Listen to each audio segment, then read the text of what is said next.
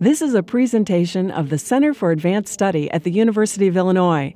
For over 50 years, the Center for Advanced Study has brought together scholars from diverse disciplines and backgrounds, encouraging and rewarding excellence in all areas of academic inquiry at Illinois, one of the nation's premier public universities.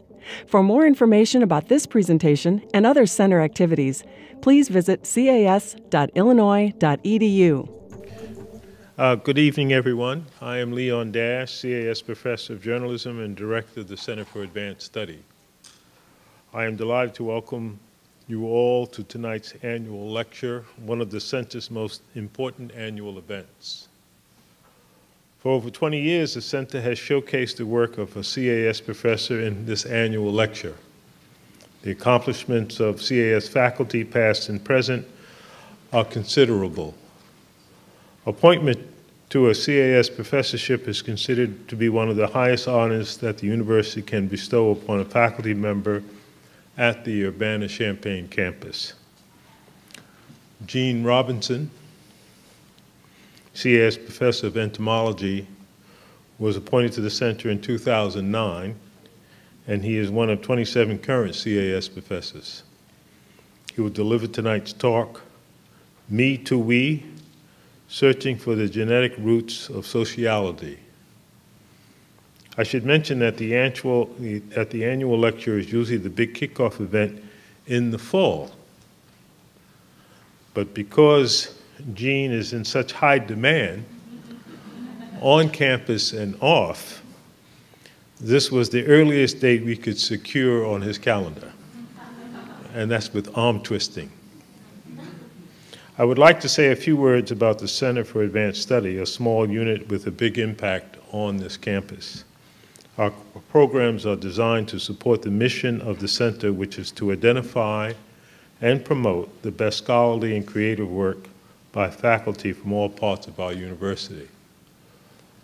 Before I forget, I'd like to welcome Richard Wheeler, our Vice President of the university, here this evening. Good evening, Dick. All right. Of particular importance to the faculty on our campus is the Center for Advanced Study Associates and Fellows program, granting one semester of release time away from the classroom to devote to research. I, along with all the other center professors, meet annually to review all of the applications from departments across campus and select the most outstanding proposals. On behalf of the CAS professors, let me take this moment to acknowledge the Office of the Provost and the Office of the Vice Chancellor for Research, whose support enabled us to appoint 25 associates and fellows this year. These newest CAS appointments are listed on our website. The center coordinates or participates in many of the interdisciplinary intellectual activities on campus, including the CAS Annual Initiative. This year, the initiative is Cultures of Law in Global Context. CAS resident associate Xiao Dan, Faisal Mohammed, Siobhan Somerville lead this initiative. We also produce the prestigious CAS Millicom series of public events as well as talks highlighting the current research of our faculty across campus. A reminder for everyone, the next deadline is March 11 if you are interested in bringing in a high-profile speaker to campus. Finally, I would like to thank my staff at the Center for Advanced Study, Masumi Iriye, Lisel Wilhagen, Cheryl Reeder, and Candace Custer. It is my distinct pleasure now to welcome to the podium CAS Professor of Entomology, May Berenbaum, who will introduce tonight's speaker. Thank you.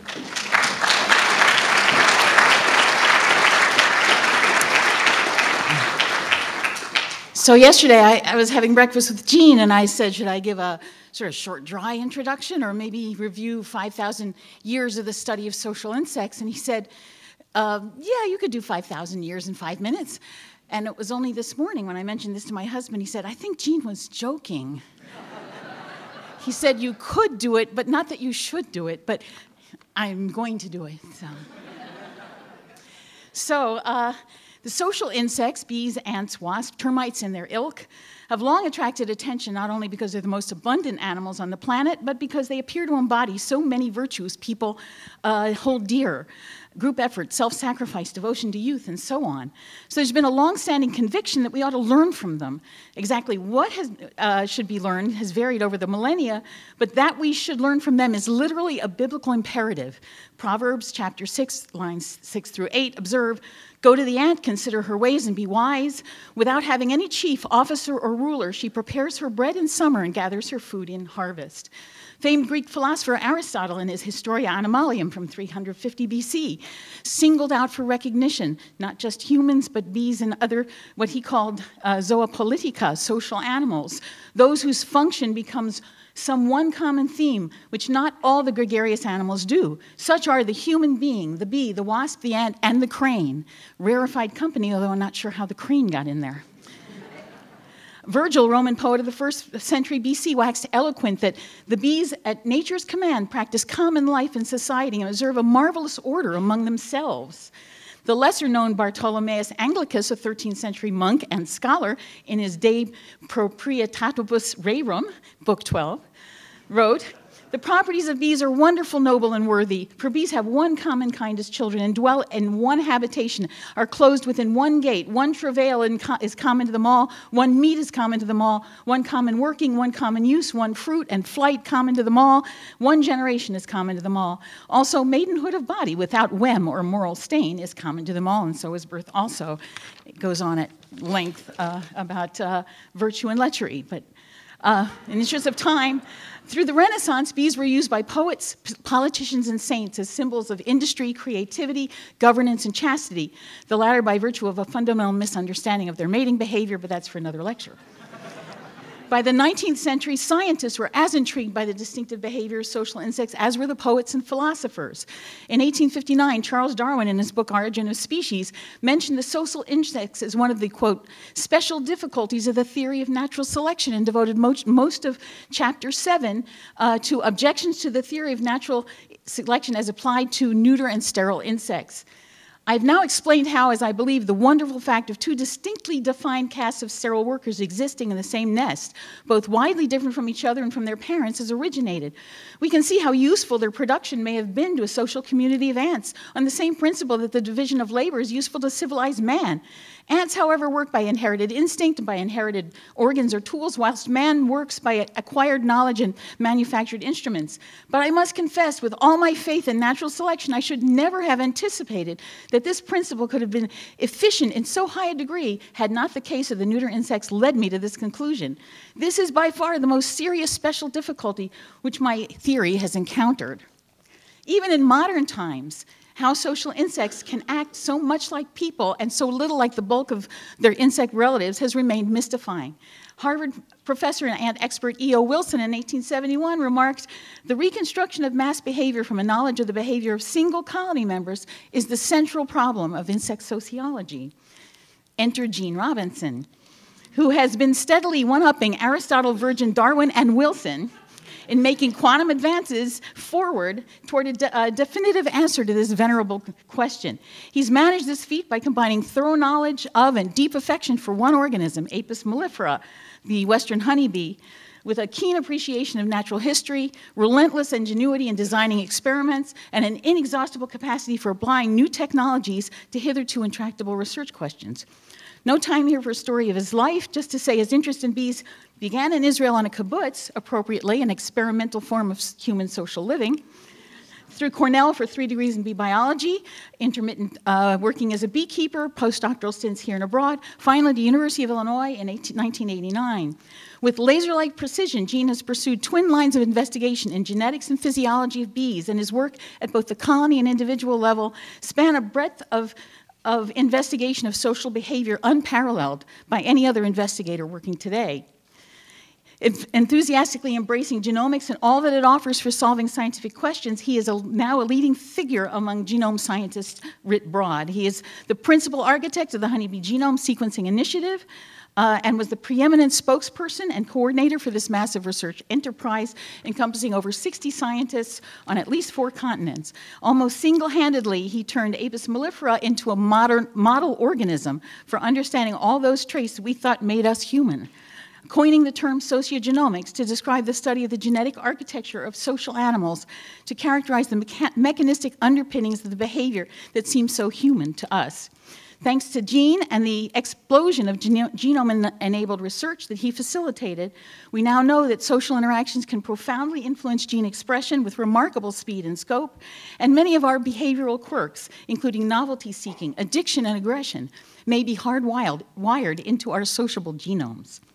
Along the way, Gene has published more papers in Nature, Science, and PNAS than most entire departments, and has brought over $40 million in funding for the National Science Foundation, National Institutes of Health, I think 3 different institutes within NIH, USDA, and a slew of private foundations. He is exceptionally talented in bringing teams of people together, tapping and integrating their diverse interests and skills to cooperatively undertake groundbreaking enterprises. His research collaborations span the globe, and with this network, he has published over 250 papers, collectively cited in the literature over 7,000 times. Even as the research efforts has grown, Gene's leadership role in the scientific community has expanded as well. Beyond the standard service to professional societies and editorial boards, he's helped launch an initiative, I5K, a coordinated plan to sequence 5,000 insect genomes in 5 years. He's assumed personal responsibility for 15 additional bee genomes. They're being sequenced right now in order to shed light on how social behavior evolves. He sits on scientific advisory boards for research institutes in 3 countries. And as you heard, he's enormously popular as a speaker. It's really hard to get on his schedule. The University of Illinois is unquestionably the greatest beneficiary of Gene's vision, energy, and expertise. We're exceptionally fortunate that he serves as director of the Institute for Genomic Biology, a key facility for the future of our campus. He's indispensable as a member of the Council of Center Directors, the Chancellor's Leadership Council, and the College of Business Entrepreneur Advisory Board. He's also, one thing I'm very grateful for, in his 3rd decade as director of the University of Illinois Bee Research Facility, which he generously, might say altruistically and enthusiastically shares with his colleagues and his community, enabling all kinds of bee research for anyone who's interested and providing guidance for those of us who come to bees late in life. We didn't see the way. Moreover, he remains dedicated to teaching despite the demands of his extensive research and administrative portfolio. Just last fall, he made the list of teachers rated excellent by their students for his discovery course in genes and behavior. An exceptionally successful teacher and mentor, he supervised research of over 100 undergraduates, and his 36+ graduate students in 3 different graduate programs have won multiple national awards. The scientific community has recognized Gene's contributions with many prestigious awards, including a Fulbright Scholarship, Guggenheim Fellowship, NIH Pioneer Award. He's been elected as a member of the National Academy of Sciences, a Fellow of the American Academy of Arts and Sciences, a Fellow of the Animal Behavior Society, a Fellow of the Entomological Society. On campus, he was designated a University Scholar, a Swanland Chair, and as you heard, a member of the Center for Advanced Study. So what can you say about a guy who's improved on Darwin and Wilson? Well, I'll let Sir Francis Bacon, the 17th century father of empirical science, have the last word.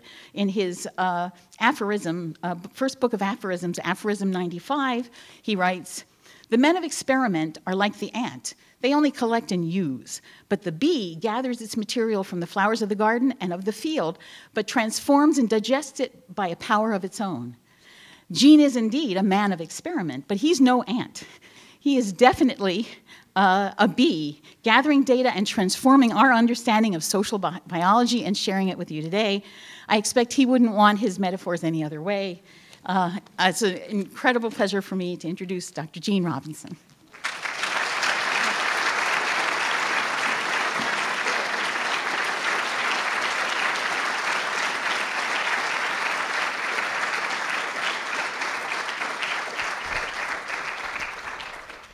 Wow. The great thing about having May introduce you is that you feel like $1,000,000, but then you don't have very much time left for the lecture. But I'll take that trade-off any day.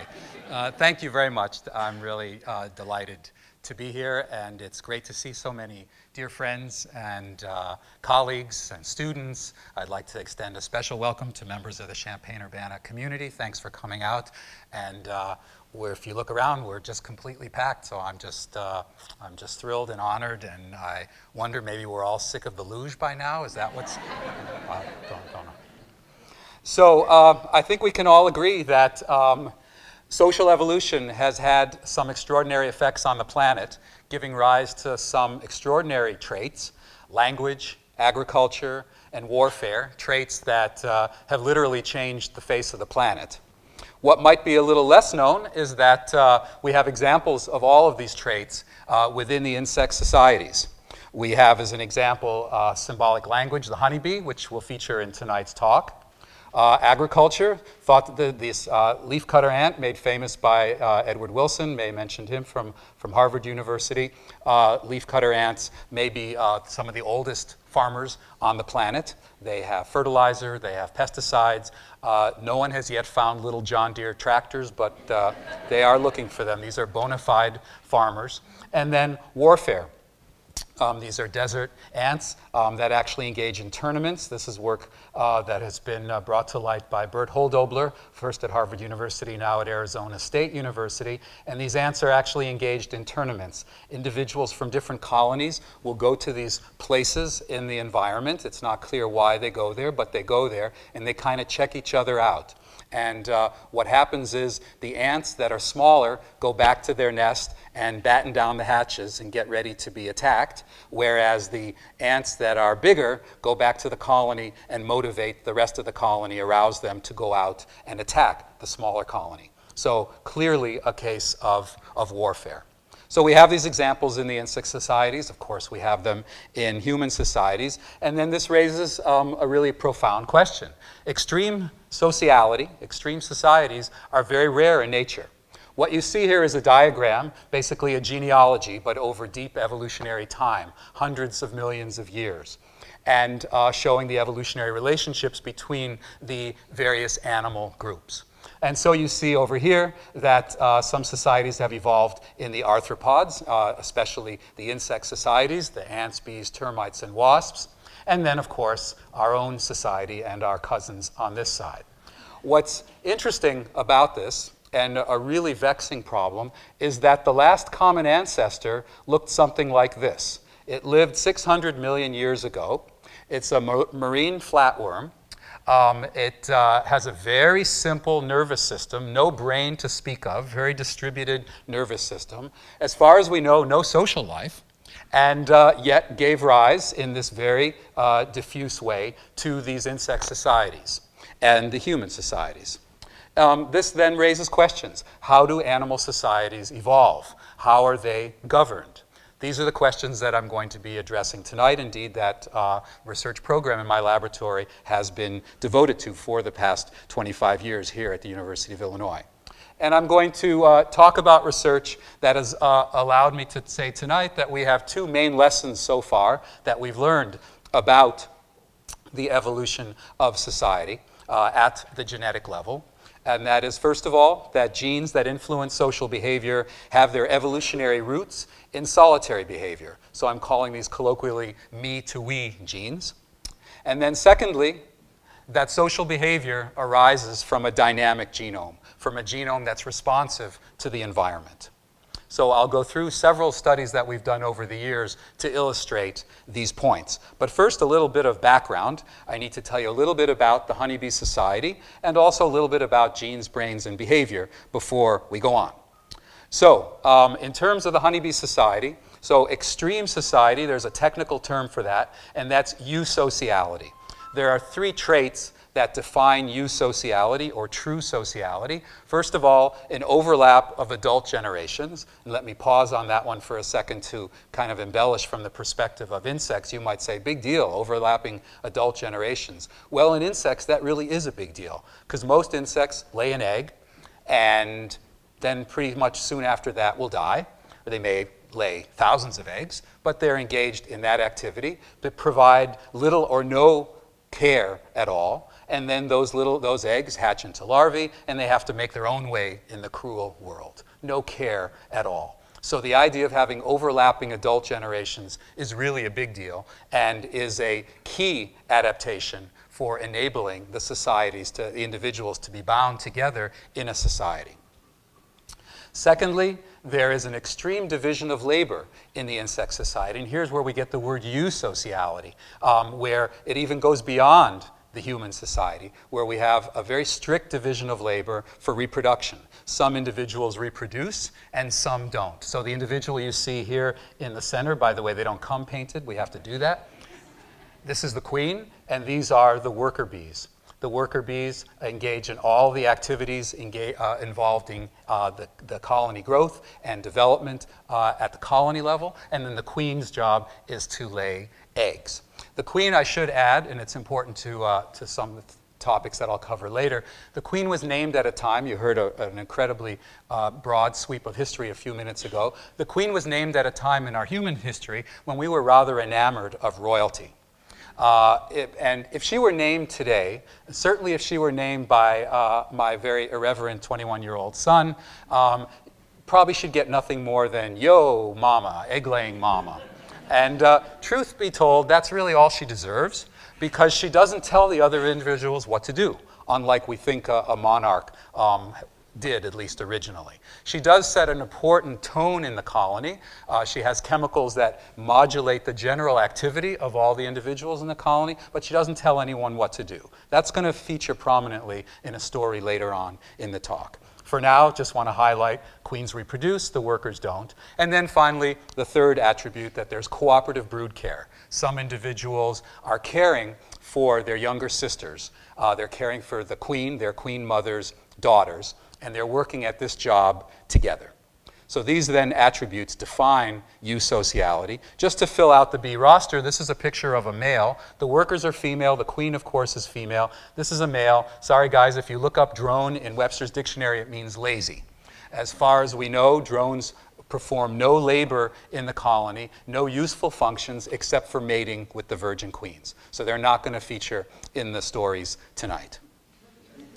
So in addition to the division of labor over reproduction, there's a division of labor among the workers, as this picture evokes. Adult worker honeybees live about 6 weeks. They spend the first 2.5 to 3 weeks working in the hive, and then they kind of graduate from here, and then they become a forager. So this process is a process of behavioral maturation at the individual level, and then at the colony level, it gives rise to this profound division of labor, which helps the bees achieve so much of what they are able to do. So that's a little introduction into bee biology, and now I just want to cover a couple of concepts from the perspective of genes, brains, and behavior, and then we will move on. So first of all, we'll be talking a lot about genes tonight, and so it's important to just put this into context. So genes are DNA. The DNA is transcribed into a substance called RNA. The RNA then is translated into protein. Proteins are the business molecules of all organisms. In the case of what we'll be talking about tonight, they build the brain, they function the brain, they maintain the brain, they rejuvenate the brain. All aspects of function are based on proteins, and they start from the genes. So we're talking about genomic studies, so it's fair to ask, well, what's a genome? And that's important just to keep in mind. So a genome is a long piece of DNA. It's found in all cells, and it's composed of a variety of components. One, of course, all the genes.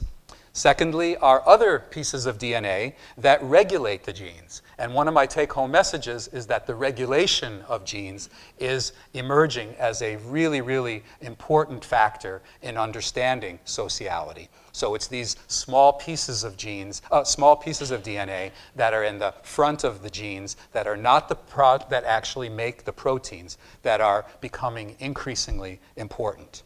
Then there are also relics of genes that are no longer functional. And that evokes a second aspect of the function of the genome. The first function I alluded to, genes make everything in the body. And so the genome can be seen as sort of an instruction manual. But in addition to that, they are a history book. They record the history of species and changes that occur to species that lead to changes in the structure of a gene, of many genes, and then therefore the function of those genes. So the genome kind of has two personalities, as an instruction manual and as a history book. Tonight we'll primarily be looking at it as an instruction manual, talking about genes, a little bit about what the genes do.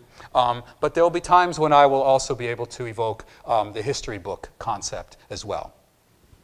So now we've talked about genes, DNA, genomes. I want to embed that in the brain and also plant the seed of a challenge, an unrealized challenge for the work that I'll be talking about that needs to be addressed as we go forward. And that is seen here. So we've talked about DNA, talked about RNA. When the DNA is transcribed, that's called gene expression. Gene expression has to do with the abundance of RNA. So if a gene is very active, it's producing a lot of RNA. If it's less active, less RNA. So we talked about DNA, RNA, protein. What I want to call your attention to is the span between DNA and behavior.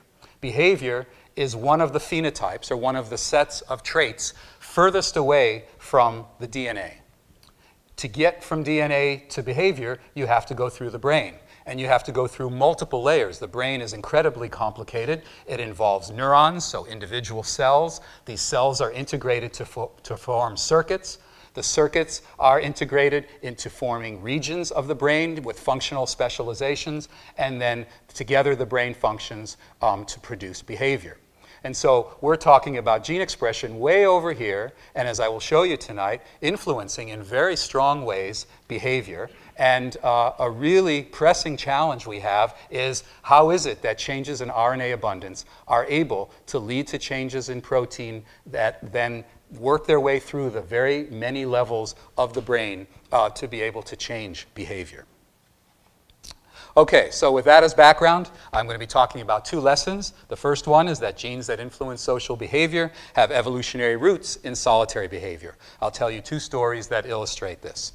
First, I'll talk about some genes that we studied, first based on what they did in what they're known to do in solitary insects, being involved in feeding-related behaviors, and we found that they're involved in influencing the division of labor in honeybees. Then I'll talk about a brain chemical that's also involved in feeding, but from a slightly different perspective, that's involved in the dance language of the honeybee. So the first gene that we studied that we were able to implicate in the regulation of division of labor, and I'll remind you that's this maturation from working in the hive to becoming a forager, was a gene that was known in fruit flies, in Drosophila, that powerhouse of genetics in biology. This was a gene that was discovered by my colleague Marla Sokolowski at the University of Toronto. And Marla's lab studied a particular behavioral variation in flies. She found that some flies, this is the picture over here, these are the larval flies. Some larval flies, or maggots as they are also known, if you put them on a food medium, they will travel just a little bit here. So let's see if I can show this a little better. Right there. You see they've traveled just a little bit on the medium, whereas this individual is traveling quite a bit further. The Sokolowski lab did a lot of experiments to show this is a genetic variation, that it is in other words, it's inherited. So if you were like this when you were young, when you grew up and had babies, your babies would be like this. So she enabled these sitters and rovers. The rovers moved around a lot more than the sitters. In the early 2000s, this was before we were able to sequence the honeybee genome, and so therefore had very little in the way of reagents to work with. We didn't have the catalog of genes where we can sit back and pick and choose what genes we might want to study. We had to pay attention to what was going on in fruit flies. We saw this gene, and my graduate student at the time, Yehuda Ben Shachar, who got his PhD from the entomology department, now he's on the faculty at Washington University in St. Louis. I had two kids graduated from WashU. You'd think I know their name after writing checks for 8 years. So the fruit fly gene was very interesting here, this foraging gene, because it had a behavioral polymorphism, that is the sitting and roving. And intriguingly, the difference was attributed to differences in gene expression, not the structure of the protein that's produced from the gene, therefore not the sequence of the gene, but the expression of the gene. rovers had low levels of expression of the gene, sitters had low levels of expression of the gene, and rovers had high levels of expression. So Yuta and I were quite intrigued about this because, after all, it's possible to look at division of labor kind of in this way. So bees working in the hive are staying home. They're pretty much all day at home. And then they become foragers after a few weeks. And then they're outside a lot. You see them on the flowers, and they make trips back and forth. And so they're quite active. So we wondered whether this polymorphism in flies, which is genetic, that is inherited, could somehow be transposed to a different time scale and work in real time during the maturation of bees from working in the hive to becoming a forager. So we hypothesized that honeybee foragers are like rovers, so therefore they should have higher levels of expression of this gene in the brain, and that's what we found. The foraging gene is higher in the brains of rover flies and forager bees. This is what Yuta found. So that's a nice, intriguing correlation. But in flies, you can do the genetic manipulations to show this is causal. You can take a sitter and genetically engineer it to have the rover version of the gene and turn it into a rover. So we did something analogous to that, and that is we manipulated the gene pathway so that it would be more active in young bees. And sure enough, we were able to take young bees, and by upregulating the foraging gene pathway, we could create precocious foragers. Bees that were young chronologically, but they started to forage. So I should have added that some of the stories that I will illustrate by just talking through the results like I just did, and some I'll show you some data slides as well. So we found this intriguing parallel between flies and bees. Flies, they have a very interesting life, very complicated, but not much of a social life. So this was not socially regulated. It's not involved in the fly's social activities of any kind at all, which are quite limited. Whereas in the honeybee, it's involved in this intensely social matrix of growing up and paying attention to what needs to be done in the colony and maturing and moving from working in the hive to becoming a forager. So we have a solitary feeding gene involved in a social context. And then, and this will be important towards the end of the talk, I mentioned this once already, we have a very interesting transposition of time scale. The fly story is a heritable story. From generation to generation, you can get sitters and rovers, which means it's on a very long time scale. This evolved. This is the evolutionary time scale. Whereas in bees, this is in real time. A bee's a nurse bee. She's got low levels of expression of this gene in her brain. Then as she gets older, the expression goes up, and it does play a causal role in her maturation to becoming a forager. So we have a timescale transposition. The same gene, kind of the same activity, feeding related, but in one is in a solitary context and the other is in a social context. We found, after this gene, we found other genes as well.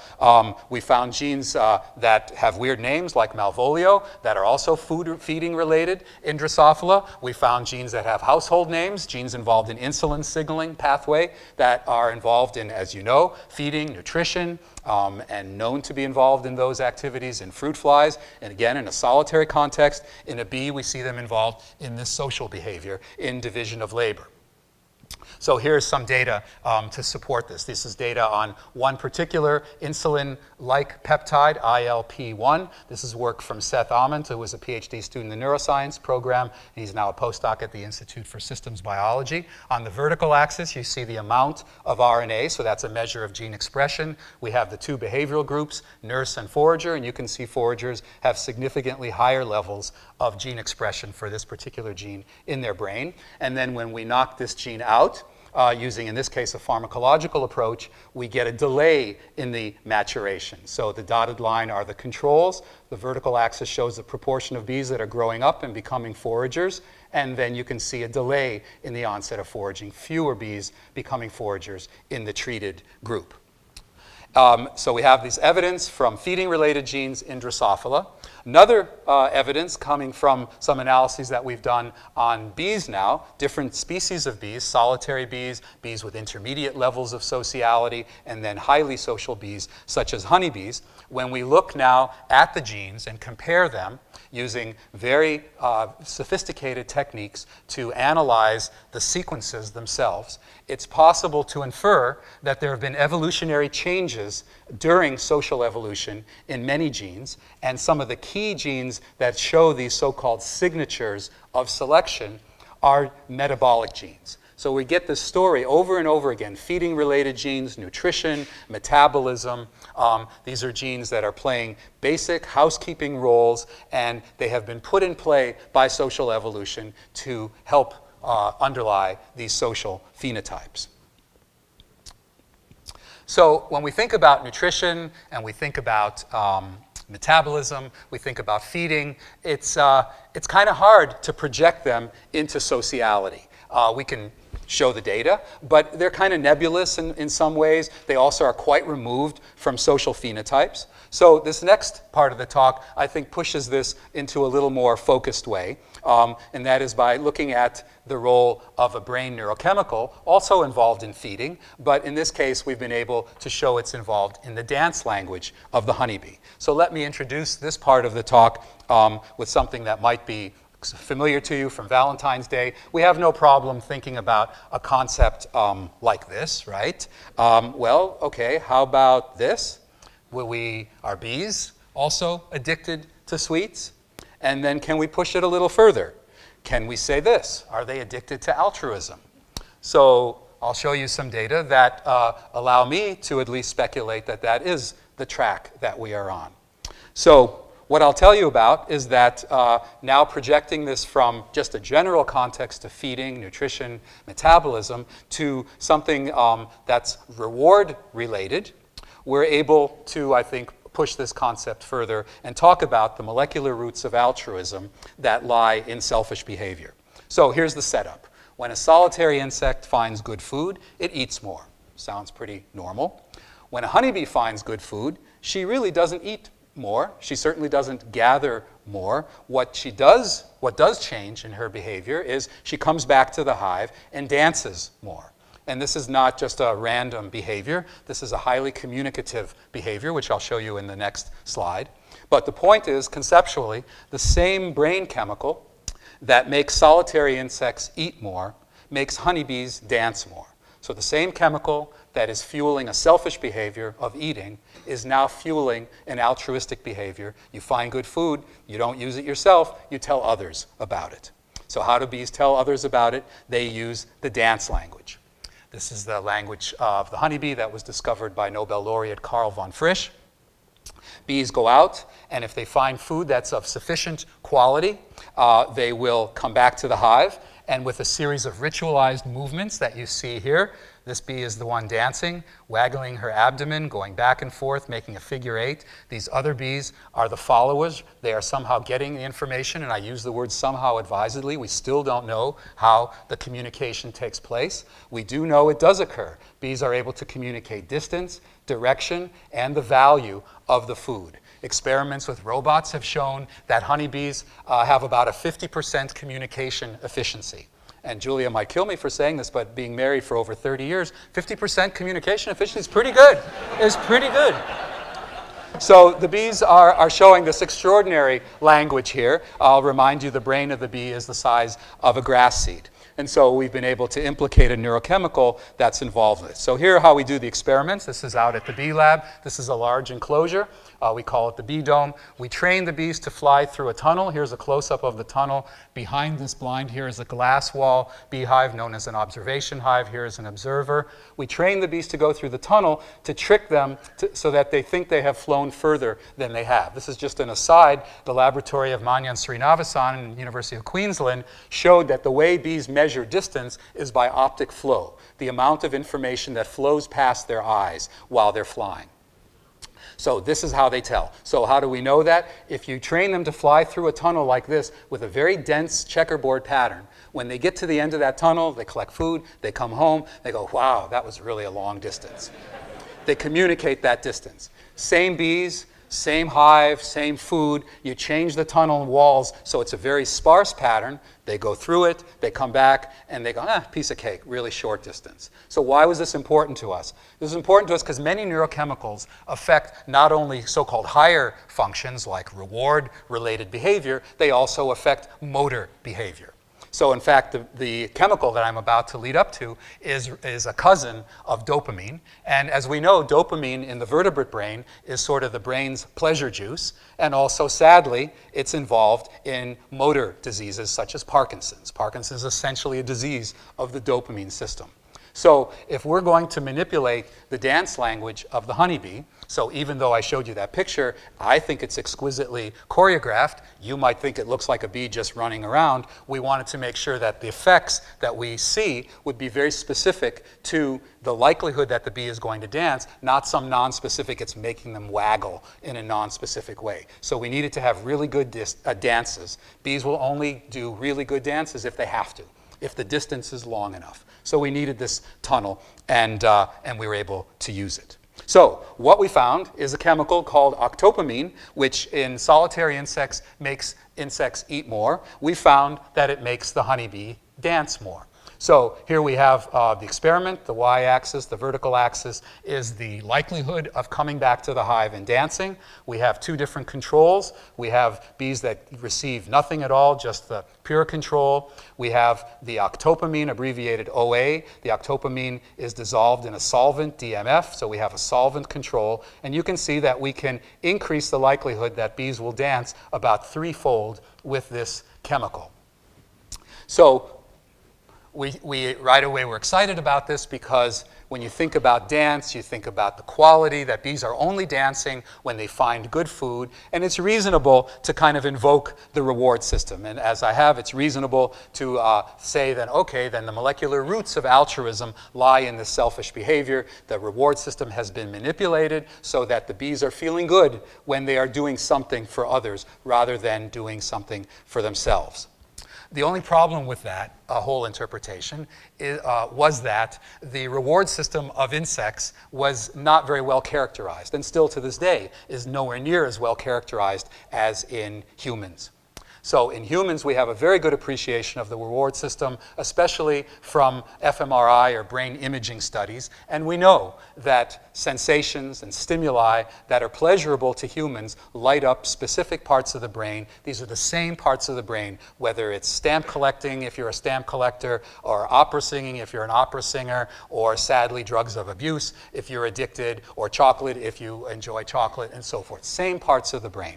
We don't quite have, or certainly when we started this work, we didn't have those insights into insects. So extending this idea to reward is interesting and provocative, but we didn't really have all the goods. So to take one small step in that direction, we took advantage of a little-known entomological fact, which is that a compound that you may have heard of a little more relative to octopamine called cocaine is actually a cousin to octopamine. It actually is involved in mediating octopamine's action. It exists in nature as an insecticide. The coca plant produces this to kill insects. The way it kills insects is by affecting their nervous system. And just as I said, it affects their motor systems. But at a lower dose, we wondered whether it would be affecting the likelihood of dancing.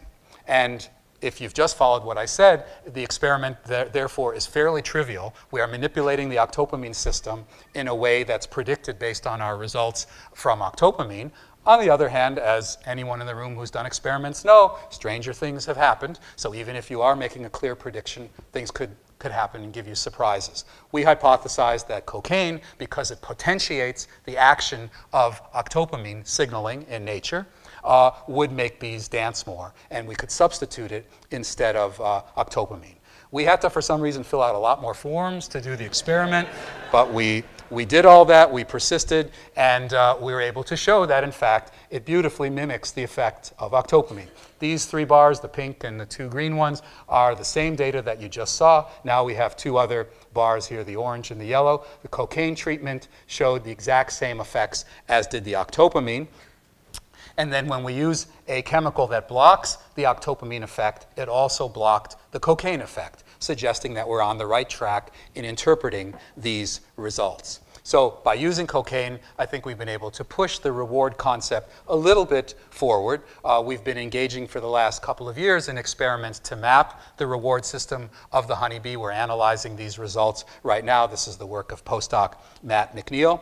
And we are slowly but surely developing a concept that has to do with the questions that we pose here. Do bees dance more because cocaine makes them like their food more?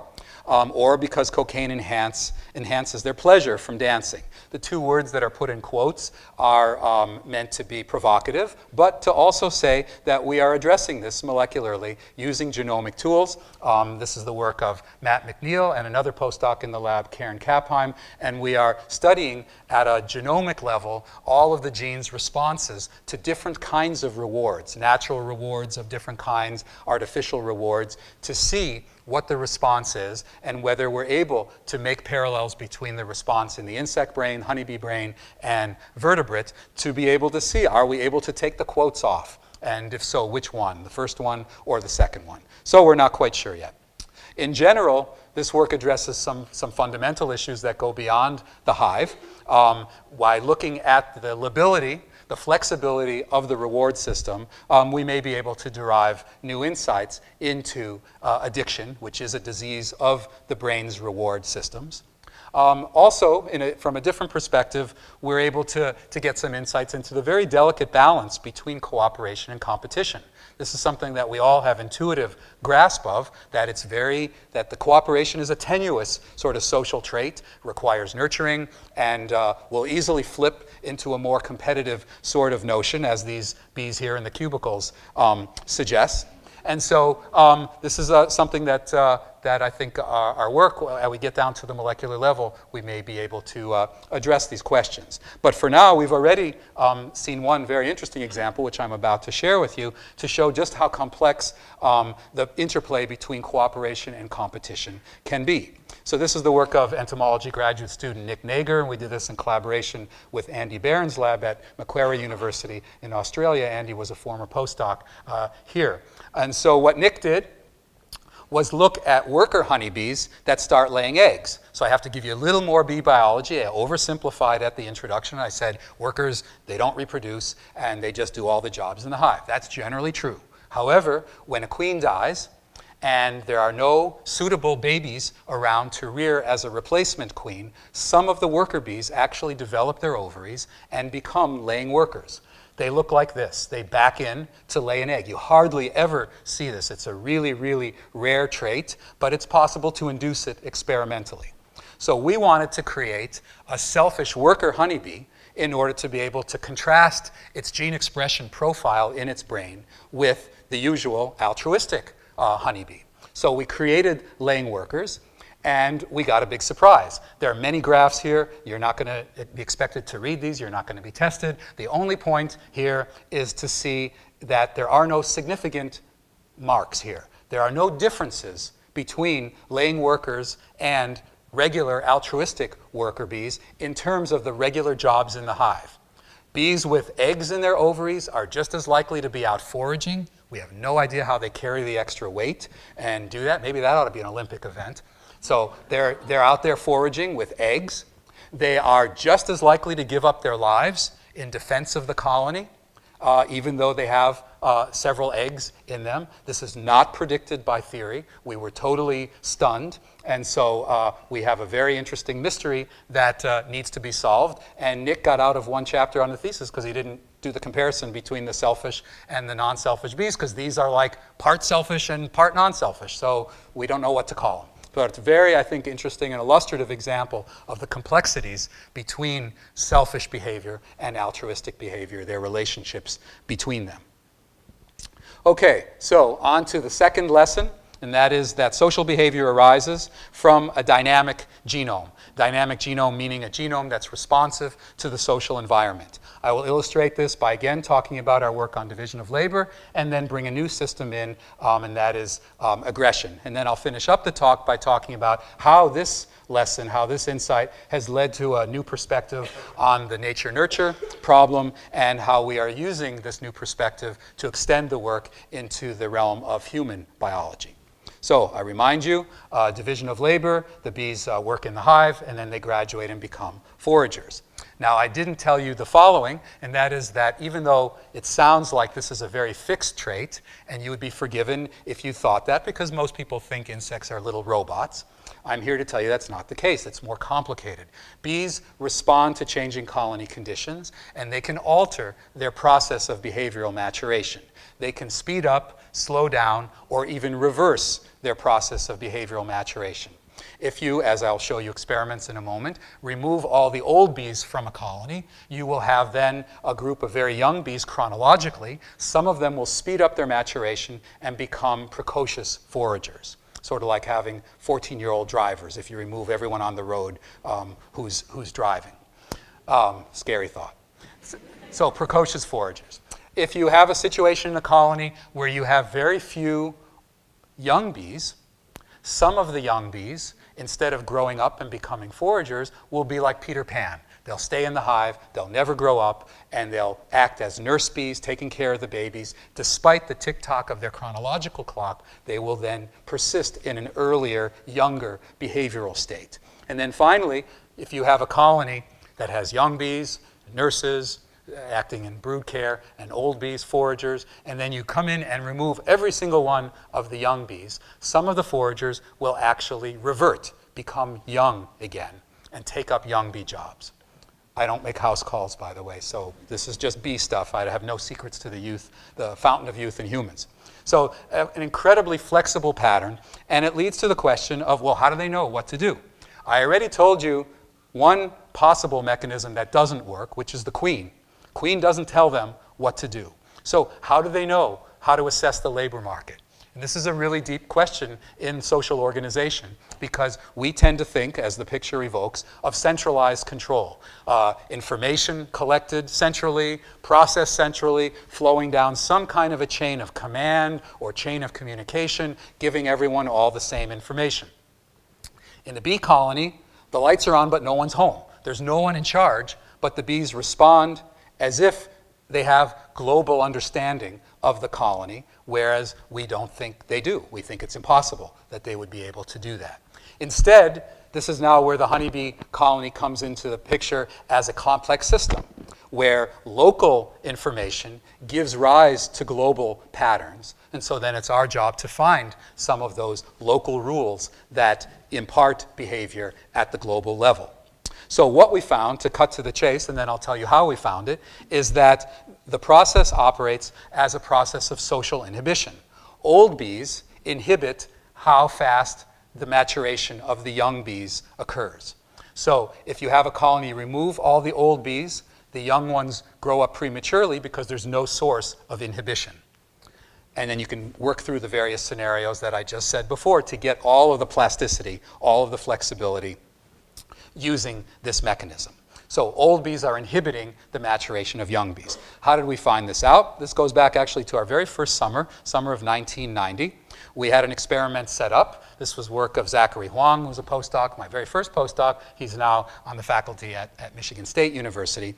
And what we were going to do was take a glass wall hive, which is schematized here, and mark all the bees, and then watch them, and then have detailed records of the bees, and then see which ones become precocious foragers. We set up the colony with all young bees. Then we were going to identify the precocious foragers and then retrospectively go back to the records and find out what were they doing when they were younger. Did they hang out in a certain part of the hive? Did they engage in a certain behavior that may have predisposed them to becoming a precocious forager? We were going to let the process unfold and then retroactively go back and see if we could do some detective work and figure it out. So that was the plan, but Hollywood called and interrupted. Actually, it was Pittsburgh. It was a PBS film crew, but Hollywood sounds better. So film crew called, and they said, we want to come. We want to film some of your research. I said, of course. I was a one-year-old assistant professor. Sounds great. Please come, you know, and how high should I jump? And so they came, and they said, well, we need a glass wall observation hive for some of the work. I said, great. We've got one set up. So in this case, they really did act like Hollywood types. Said, no, we don't like that. We want a bigger one. It needs to be bigger than that. And so at the time, our very very first bee lab was a modest facility, certainly totally functional. We had many great years there, but the space was limited. And we had a situation where the only place that we could put this Hollywood hive was pretty close to our experimental hive. And the problem there is, even though bees are amazing and they're able to do all these sorts of navigation feats and social feats and so forth, if you put hives too close together, they will mix up. They will drift. Some of the bees will drift from one to the other. After all, they evolved in habitats where the hives are like a half a kilometer located from each other, so they don't know from this urban living. And there can be some confusion. So, but, you know, I mean, Hollywood called, so what can you do? So we filmed, and everything was fine. And I asked Zachary after all this was over, I said, well, you know, how's the experiment going? He said, well, actually, not too well. The bees from the Hollywood hive drifted into the experimental hive, and there was no precocious foraging. I said, oh, geez, you know, the pursuit of vanity and glory caused me to screw up my postdoc's very first experiment. I felt really badly about it. And then afterwards, I realized, hey, wait a minute, maybe we stumbled upon something. There are two ways to do experiments in biology. One is to let a process unfold naturally, try to understand what that process is, dissect it in exquisite detail, and so on and so forth.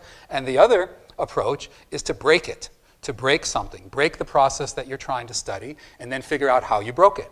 That's, of course, the dominant paradigm in experimental biology, and that's the mutant approach, where you make, if you want to study learning and memory, you make a mutant fly that can't learn, and so on, and then figure out what did you do to that fly. So I wondered whether we accidentally broke precocious foraging, broke behavioral maturation, and thereby discovered it. In other words, I wondered whether the bees that were entering in, of course, are older bees, foraging age, those are the ones that are out, maybe these bees just didn't screw up the hive, but maybe they inhibited precocious foraging.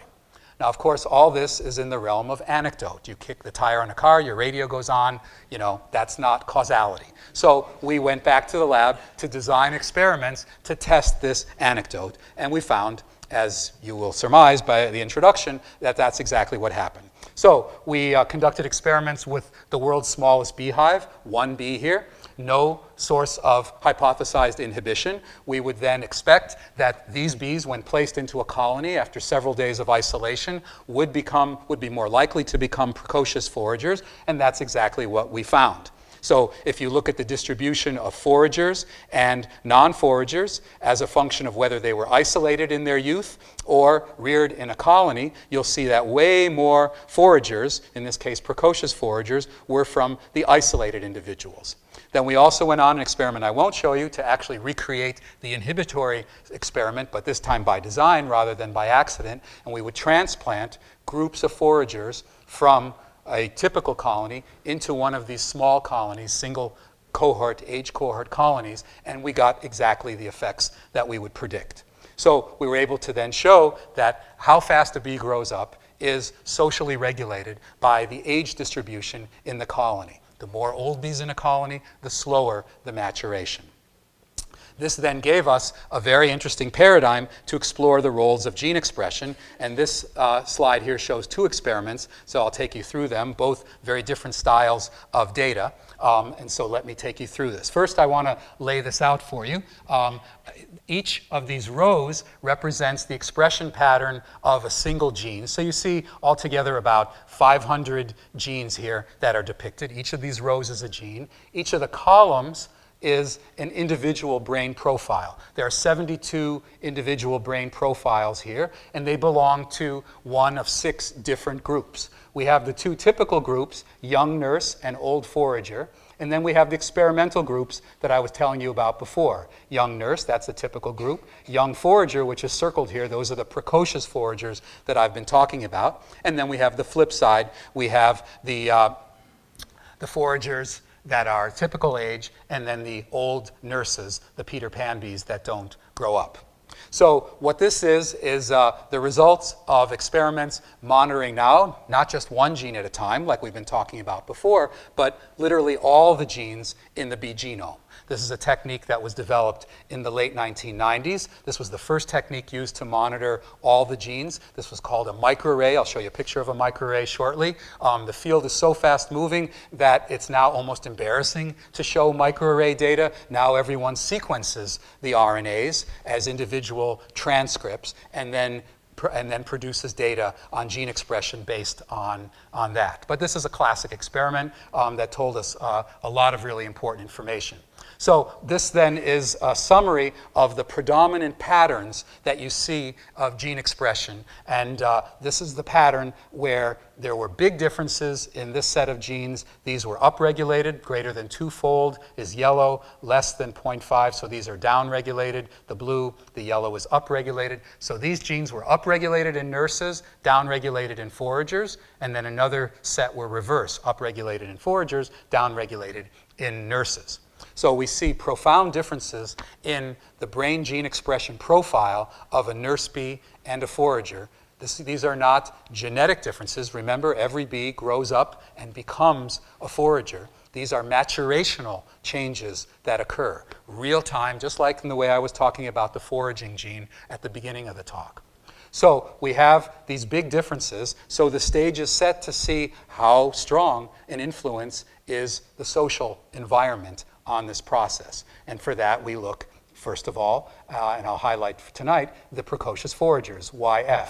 And you can see that the precocious forager brain gene expression profile basically is a mimic, a perfect mimic of the old foragers, the typical foragers, meaning that this gene expression pattern, and by inference, this gene expression pattern, is not a function of chronological aging, where these genes change their expression by the biological clock, with apologies to Martha Gillette. These genes are changing their expression by the social environment. So if a bee is on track to become a precocious forager, its brain gene expression profile changes completely to resemble an old forager, and the other patterns as well.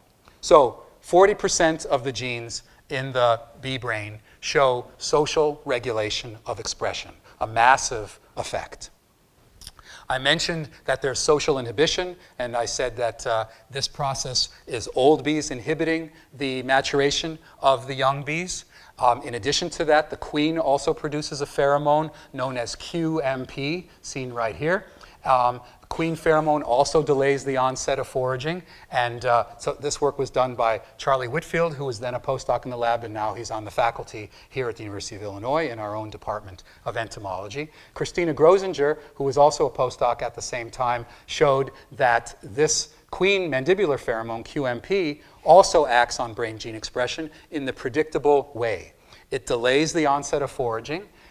And so what you see is that the genes that are activated by QMP are on the nurse list, are on the genes that are upregulated in nurse bees, and it inhibits genes that are upregulated in foragers. So it's one of the mechanisms to keep the bees down on the farm, affecting brain gene expression and downregulating foraging type genes, upregulating nurse type genes. So all in all, Charlie's and Christina's work was the first evidence social regulation of brain gene expression on this massive scale. And then the final example has to do with aggression. This is my Patty Hearst slide right here, Patty Hearst image. Oh, that's great.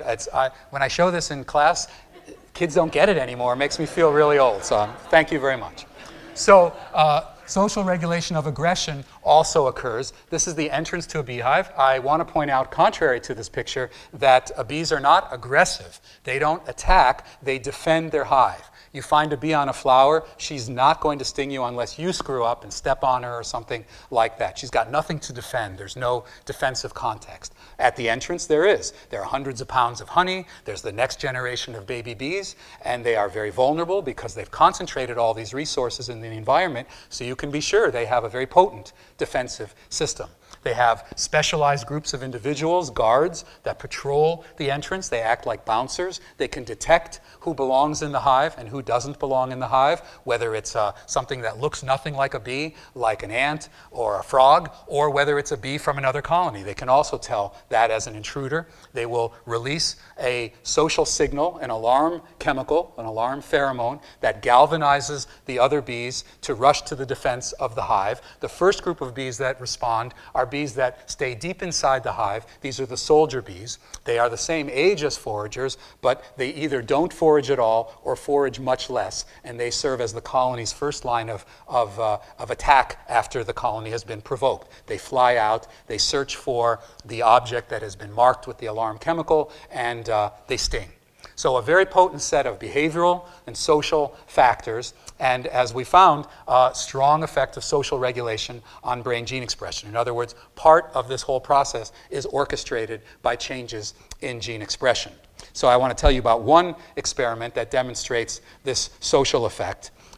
This is an experiment where we did cross-fostering, social engineering on a grand scale. We took bees from one colony and put them in another colony. We compared the relatively gentle bees, known as the European bees, from the bees that were brought from Africa to South America and spread throughout South America. Those are known as the African bees, or in the film industry as killer bees. And this is an homage to May and her Fear Film Festival, which is coming up Saturday night. And not showing this film, but I wouldn't put it past her in another year to show something like this. So we did a social engineering experiment on a grand scale. We took bees that belong in an African bee colony and put them in a European bee colony, and vice versa. And then using a microarray, this is a picture of a microarray, each one of these dots represents a gene, and how brightly they shine represents how active the gene is. We found that there were massive differences in gene expression between African bees and European bees.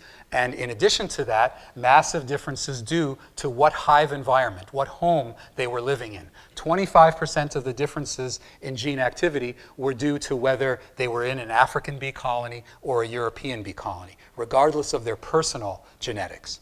So a very strong effect of their environment.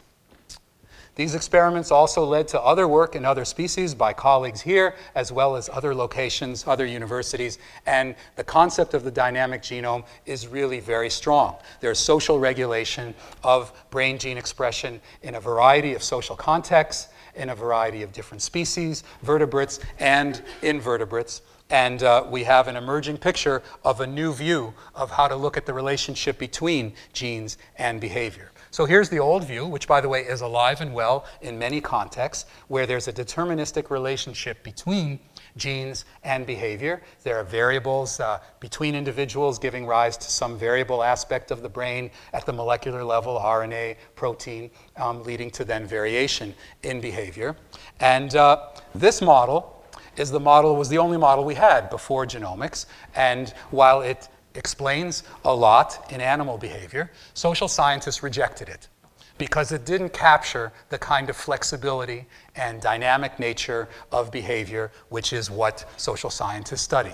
So we had a situation starting in the 60s and the 70s where social scientists rejected the biological model of behavior and kind of threw the baby out with the bathwater, rejected biology. And so disciplines today reflect that. You can get a degree in leading institutions in sociology or psychology and not have to know a lot about the neurobiology and behavior, neurobiology and molecular aspects of behavior.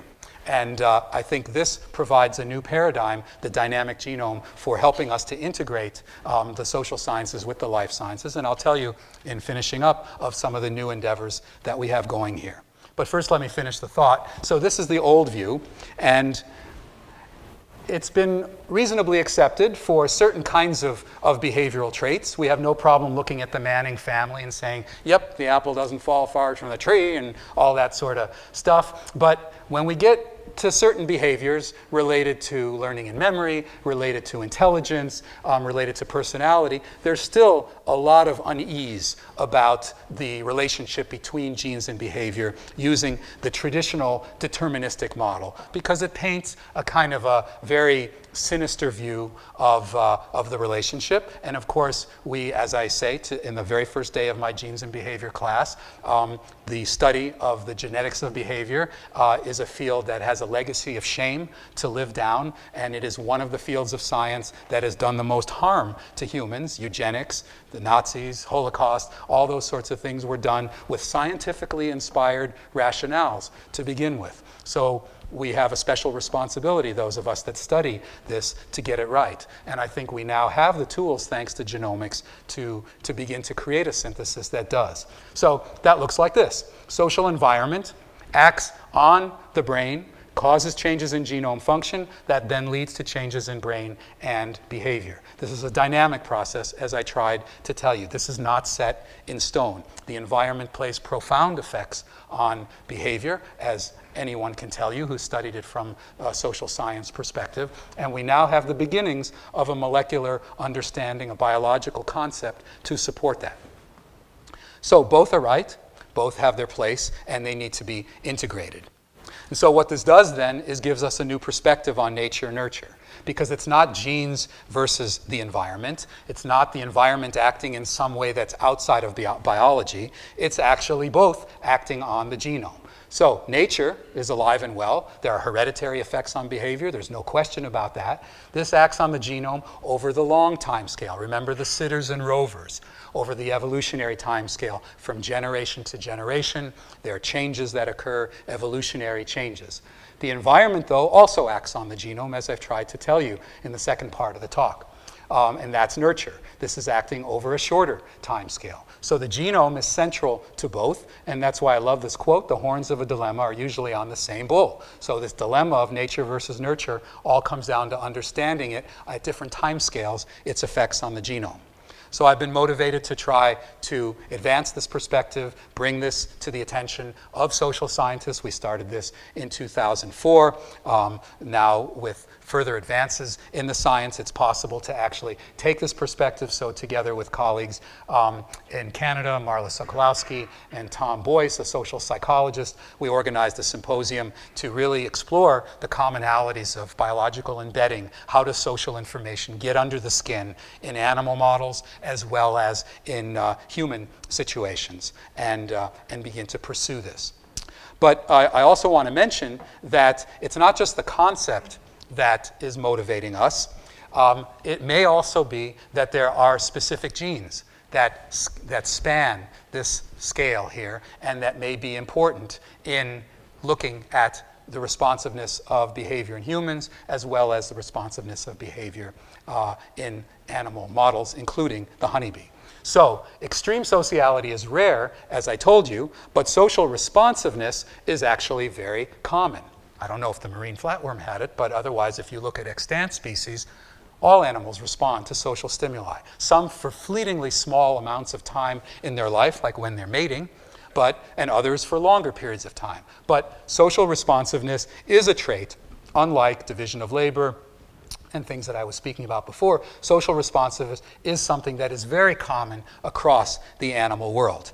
So this has led a theme at the IGB, led by Professor Lisa Stubbs, of which I'm proud to be a member, and here's the group here, has led this theme to explore this question, comparing social responsiveness in mouse, in fish, and in honeybees. And so we are looking at two different kinds of social cues: the response to social opportunities, response to social challenge. And the idea is to present the animals with these cues. They're having some effects on the brain that we are measuring at this point in time by measuring gene expression activity, and then looking at the differences in behavior. The group is rounded out, so the experimental biologists are myself, Lisa Stubbs, who studies mouse, Alison Bell, who studies fish. The group is rounded out by three really talented and brilliant computational biologists, computational scientists: Yoshi Ono from physics, Saurabh Sinha from computer science, and Jian Ma from bioengineering. And the group is rounded out by Fei Wang from the Department of Cell and Developmental Biology, who studies cell biology.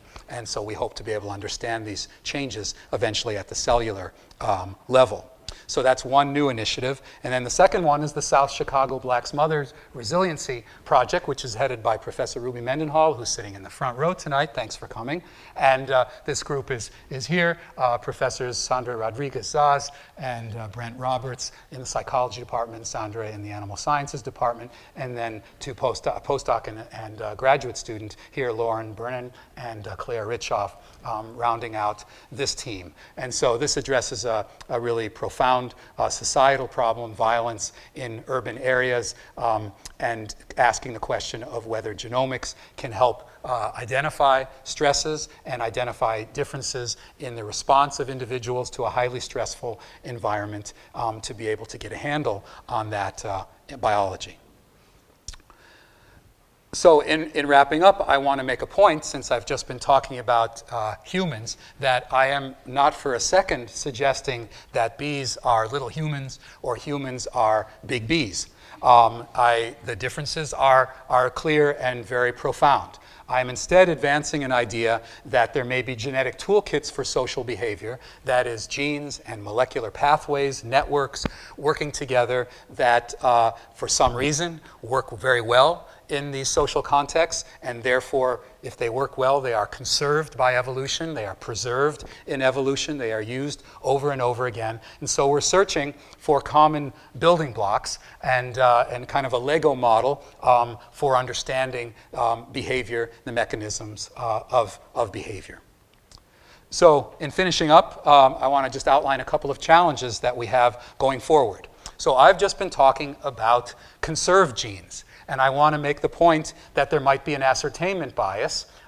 There may be some novel genes out there. There may be some genes that are specific to each species, and genome projects routinely report the possibility of those. And so it's entirely possible that in addition to these highly conserved genes that do these well-known functions that are being reused, and the whole point that I tried to develop tonight, in addition to that, there may be some novel genes that add some spice, that are some key elements for honeybee social life, for human social life, and so on and so forth.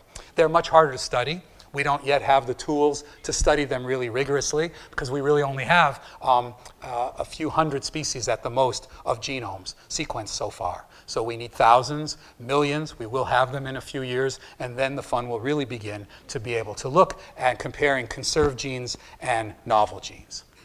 Second challenge we have is I mentioned that the genome is socially responsive. But let's take a look at that sentence for a second and think about that.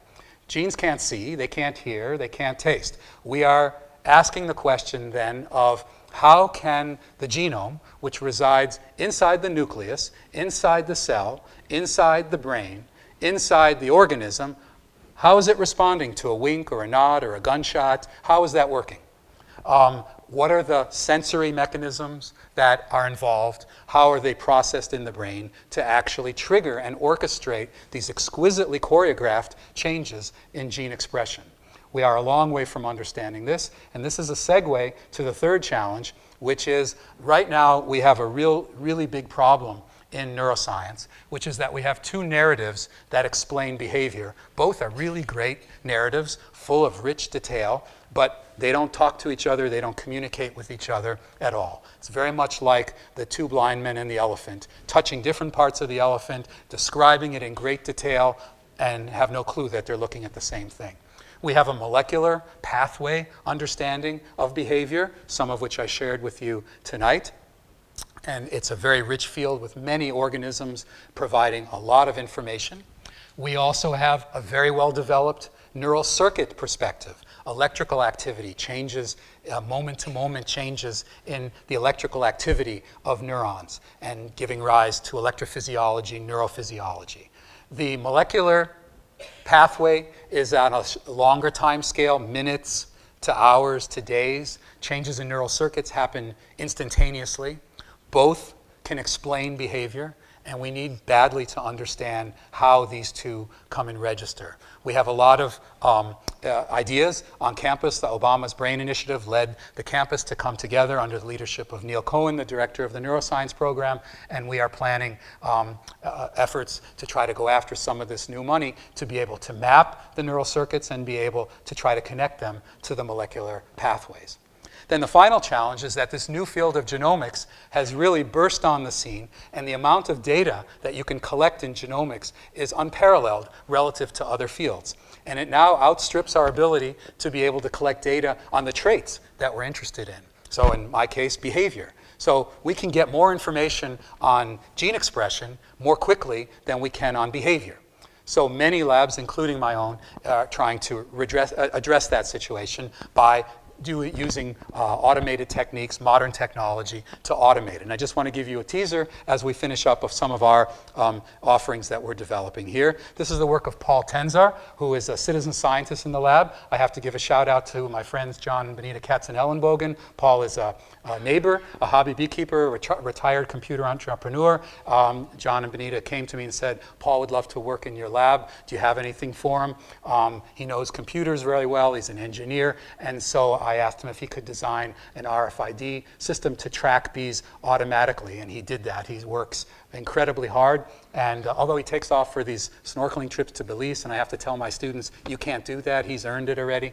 But aside from that problem, it's been great. We have these very interesting multi-generational teams. Paul's worked closely with former graduate student Claudia Lutz to develop this technique. These are the RFID tags here. Here is the device.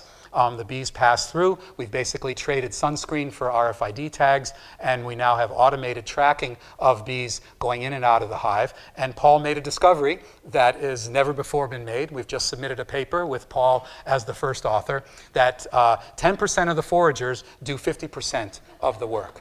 No one ever knew that before. Honeybees are among the most well-studied animals on the planet, and no one ever knew of this disparity here. We knew about it last year. We tried to shop it to the Romney campaign, but they wouldn't have it, and so we went on from there. And then finally, we're also building social networks in the beehive. This is the work of graduate student Tim Gernot. He's actually a graduate student in the University of Leipzig, and he spends 6 months in computer science, and he spends 6 months of every year in my lab. He's not using RFID tags, he is using barcodes. He's designed these barcodes, he's designed the software to read the barcodes. Every one of the bees has a barcode, and then he has designed machine learning paradigms with an automated camera, takes a picture every second, 24/7 around the clock. We have the first terabyte-sized data sets for bees. And then he's devising software to be able to identify social interactions. He's working closely with members of Nigel Goldenfeld's lab and Harry Dankowitz's lab, both very quantitatively oriented laboratories. And this is some preliminary results of the very first social network in a hive based on touching and contacting each other. And we have some intriguing observations. First of all, the queen is one of the most well-connected individuals. That's sort of a ground truth. That's what we would expected. What we expect, some of the workers actually approach the queen and contact her,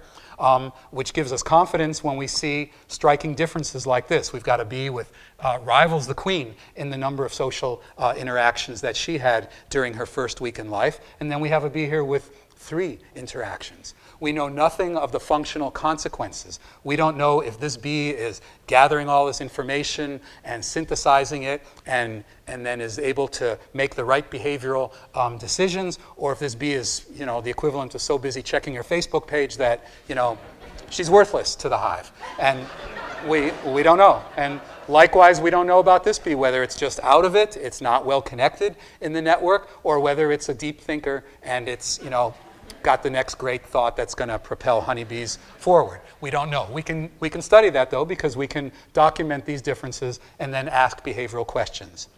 So we're very excited about these methods and then connecting them up with the genomic methods to link the molecular understanding with the behavioral understanding. So in closing, I've tried to share with you 2 lessons that we've learned so far, that genes that influence social behavior have their evolutionary roots in solitary behavior.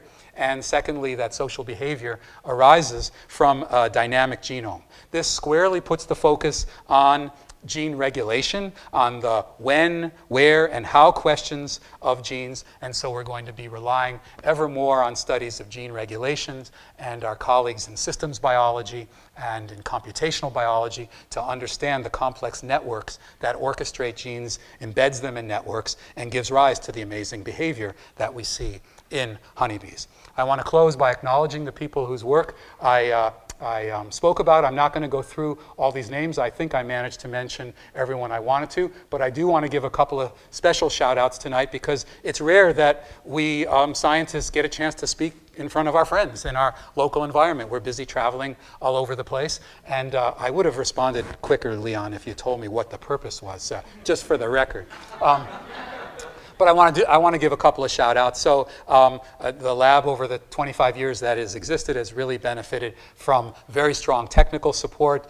Karen Pruitt, who was our B lab manager for many years, Tom Newman, who was our molecular lab manager for many years. They both retired. They've been replaced by two fantastic individuals, Charlie Nye, doing a great job at the B lab, and Amy Ahmed Kash, who's involved in our molecular lab and organizing it and managing it. And a special shout out to Edwin Hadley, who's been a graphic artist, who's produced slides for me for probably 15 years, and who I've never been able to take along with me on a business trip.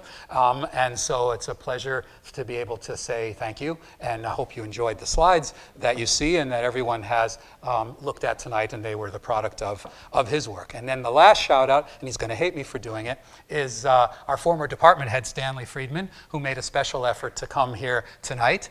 And I think it's a measure of the esteem and respect that so many of us still have for Stanley, that we're still in touch with him regularly over 20 years since he has retired. Stanley is the one that hired me 25 years ago. So thank you very much. I'll be happy to take your questions.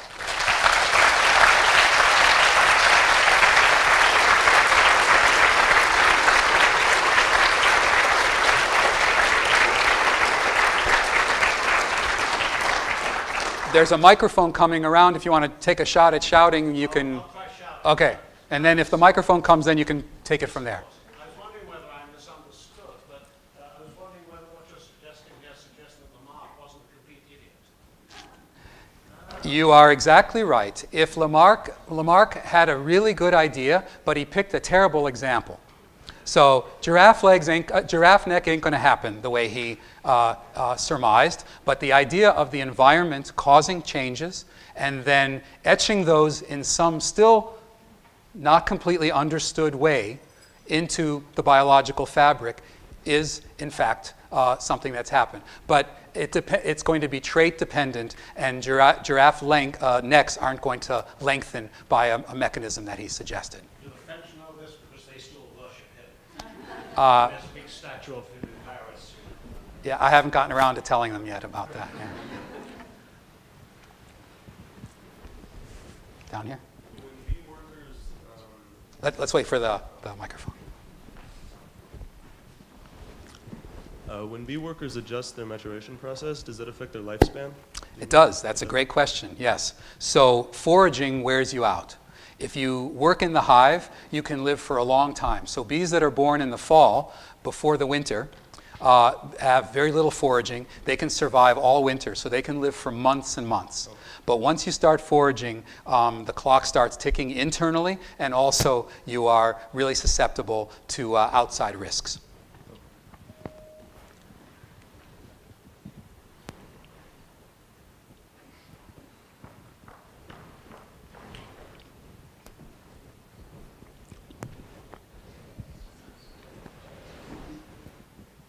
I can't remember the name of the dopamine equivalent, and it's the Octopamine? octopamine. Mm-hmm. So is the idea in the 10% of the bees that are doing 50% of the work, maybe that they have more octopamine receptors, or they're producing more? They're getting a better feeling for doing that than the other ones? It's a great idea. We haven't put the two studies together. So Paul's discovery was just made, and we've substantiated it in Nigel's group with modeling. And now comes the time to really think about what's the biological basis of that striking difference in behavior. We just thought foragers, all pretty much work about the same before. So now that's a great suggestion to follow up on.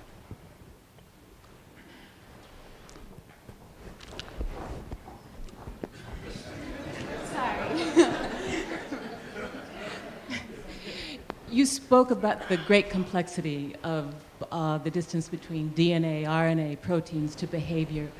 How do you suggest that we best treat that? And also you mentioned the importance of the scientists, the natural scientists and social scientists working together. And many of the social scientists are really looking at the behavioral change and what's happening in society. I'm so impressed with the teams that you mentioned. I would just love to learn a little bit more about how do we address this complexity in terms of getting from the science to action on the ground. Yeah, those are two great questions. They have very different kinds of answers. The first one, how do we bridge the gap from the molecular understanding to the neural circuit understanding, is a straightforward sort of scientific question. I can give you a kind of a straightforward scientific answer.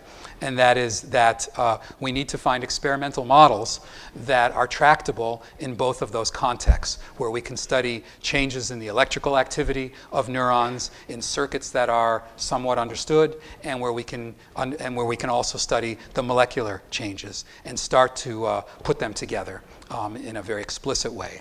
The second question, as you know, we struggle with this. You're in the group as well, and we're trying to gain some traction on this. And I think Ruby is pioneering this work with her system, where you start with a established social science paradigm where you know a lot about it, and then you attempt to layer in the genomics. And so Ruby has a hypothesis that some of the genomic changes associated with stress and immune function are going to be manifest in individuals that report feeling high levels. So that may sound like a small step, but it's a huge step to be able to ask, is the biology that we understand, the biology of stress that we understand today, does it extend to this paradigm? So we have this group that addresses this question that includes biologists, includes social scientists, and we're trying to integrate it. Martha. So Jean, I may be a biologist, but much of this is still new to me. It's fascinating that the switch between living a solitary life and a communal life is based on the feeding genes. Mm-hmm. And so I'm wondering whether those bees that live deep in the colony and are not aging very fast, right? Versus the ones that are roaming around. What is the switch there, and why do they live shorter once they start roaming? Is their metabolic rate changed, or is there something about living the fast life causes the aging genes to be turned on? What's your interpretation? Yeah, those are great questions. When a bee works in the hive compared to then becoming a forager, there are many changes that occur. Changes in brain structure, changes in brain chemistry, and yes, changes in metabolic activity. The metabolic changes are really intriguing because at the whole body level, the bee becomes more metabolically active, as you might think, to support a foraging machine. But the brain has a profound metabolic shift and is less metabolically active in terms of the principal method of generating energy, which is the oxidative phosphorylation system.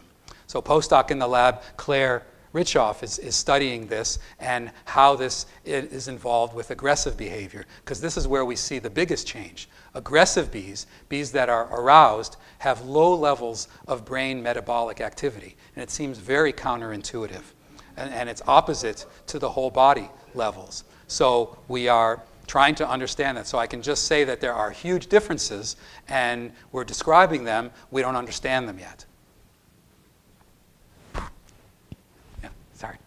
So it seems to me that essentially the case you're making is that society is kind of an emergent behavior coming out of individual behaviors, interactions amongst a mass of, individuals in an organism. So there's quite a bit of, emergent behavior study in, say, morphology and morphogenesis, where there's predictable patterns that would emerge based on, that you can test by tweaking individual genes. So do you think something similar can come, say, based on the social network kind of thing that we're showing in the end, where you could come up with a pattern of interaction that might arise from individual gene changes, and would that be testable eventually? Yeah, that's a really brilliant question, and that is the implication of the work. The missing piece, though, here is, and this is what the last work gets at, how uniform are all the components? many of the models of complexity that you are alluding to are rather anonymous about the individuals, or treat them as individual agents. And that is pretty much what we thought the honeybee situation was. But Paul's work and Tim's work suggest that there may be even more complexity. There may be, hub genes, excuse me, not genes, hub bees that are really key parts of the network. And so after we get more of these kind of data, we would like to do experiments where we remove certain bees that seem to have large amounts of social interaction. And does the network fall apart or what? One hint that we have about the resiliency is, I said this 10% perform 50%. So the last experiment that Paul and Claudia did before we submitted the paper is they removed those 10%. What do you think happened? Yes. Other bees took over this elite job that we were saying, wow, these 10%, they're really special. You remove them, other bees took up that job, and we know from their behavioral records that they were very low-key prior to that removal. So they have the capacity for that elite level, but it doesn't happen unless the societal needs manifest themselves.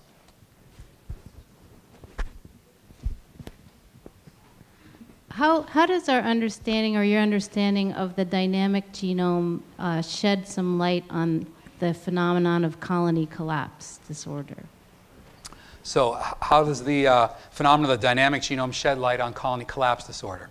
Well, there's relatively little light on colony collapse disorder in general, but one possibility, and this is just speculation, is that part of the colony collapse disorder stems from an imbalance in the demography of the colony, a loss of foragers, leading to some of the bees growing up too quickly, and then they're not capable of navigating as well if they've been forced to grow up too quickly. And then that may lead to imbalances that could have an autocatalytic effect. This is speculative, so I want to be very clear about that. But it's based on the fact that when the going gets tough, the tough go foraging. So any stressor that's been studied in honeybees, one effect of that is to lead to premature maturation. Evolutionarily, we think that makes sense because in the primitive insect societies from which honeybees evolved, there were probably behavioral competitive interactions, and the individuals that lost those interactions because they were a little too small, or they had a bad day, or they had a parasite infection, they would be the ones going out foraging and bringing back food for the individuals that would be staying home, growing fat and happy, and developing their ovaries to lay eggs. So we know that stress leads to early foraging, and we know that colony collapse disorder involves a variety of stressors, and there are computer models that support the argument that I just made, but whether it actually happens, we don't know. Yes, okay. Yeah, sorry. How do you see the links between the kind of work you reported tonight and the insights and the announcements earlier this week regarding, I don't know if it's the other end of genomic research, but it had to do with the studied genome in human history, being able to trace human migrations, percentage of Neanderthal, all of that. I mean, how do you link those two bodies of research, or how do you see that? Right. So there was only two lines in my talk that link it. One was the genome as a history book, and the other was a very quick mention that some genes involved in metabolism show signs of selection. They show signs that evolution has acted upon them and changed their sequence. So it's that kind of approach where you line up the sequences of many different organisms. In the case of the work you're referring to, different humans from different parts of the world and some ancient human genomes, and you line them up and you look for very small changes in just one single spot on the genome, and you look for them using computer programs that allow you to say that those changes reflect evolutionary changes. And from that, and a knowledge of the genome as a history book and some of the rules that go into that, you can infer the age of certain populations and some of their history.